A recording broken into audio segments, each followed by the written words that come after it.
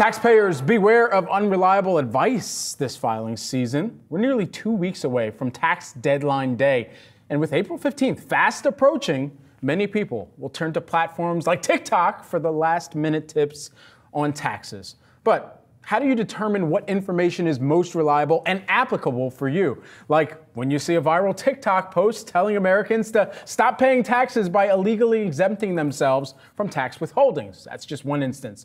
What do we even mean by all of this? For more on how to validate reliable versus unreliable tax advice, I'm joined by Greg Kling, who is the USC Marshall School of Business Associate Professor of the Practice of Accounting. Greg, great to have you here with us. Let's kick this off first and foremost with the number one identifier, perhaps, that people can look for when they are on social media and seeing a lot of these tax tips flow around this time of the year. Well, first of all, thank you for having me this morning. Always a pleasure. You know, it might sound a little bit of a cliche, but I think the number one identifier is if it sounds too good to be true, it probably is.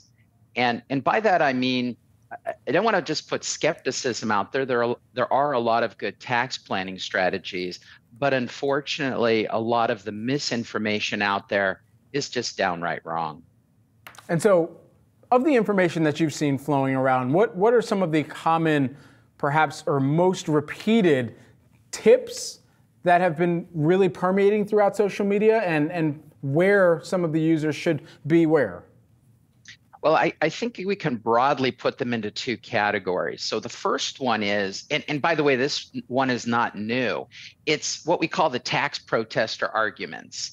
And it really just centers around the belief that taxes are not allowed in the United States, and so I don't need to pay taxes. And again, we call those folks the tax protesters. That's just flat out wrong.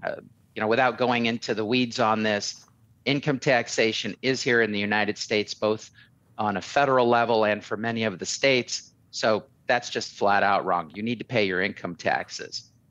Greg. I'd say the other broad group is, I'll call it the influencer advice, which is you're an influencer, you go on vacation, you buy clothing and also, you know, travel, meals, hotels, and you put up on TikTok or some other platform, I'm an influencer, I can deduct all of my expenses and get my income down to zero. Again, that's just flat out wrong as well. Greg, context matters. You know this, I know this, and a lot of people filing, they know this as well, because there's certainly so many different forms that they have to fill out, so many different pieces of paperwork that they have to pull together to ensure that the government gets the full context of what their last year has entailed here. So I believe, you know, even as we're thinking about some of the top profiles, sure, we've talked about the ones to be aware of, but are there top profiles that you've seen out there that maybe you even follow from time to time? You know, I would say for me specifically, I don't, and that's only because of the space I'm in. I mean, being a teacher, needing to stay up on the tax law on my own, I also do updates for CPAs and other tax preparers. So candidly speaking, I don't. And I think it's also, I'm just very weary of the misinformation out there. So yeah, I'm probably the guy in the group that if I want to find an answer, I will go look it up myself. All right, Greg, we got to leave things there for today, but certainly great context to add to this conversation of where we're getting some of those tips and where we're also pulling in the professionals, the advisors out there as well. Greg Kling, who's the USC Marshall School of Business Associate Professor. Thank you so much for taking the time, Greg.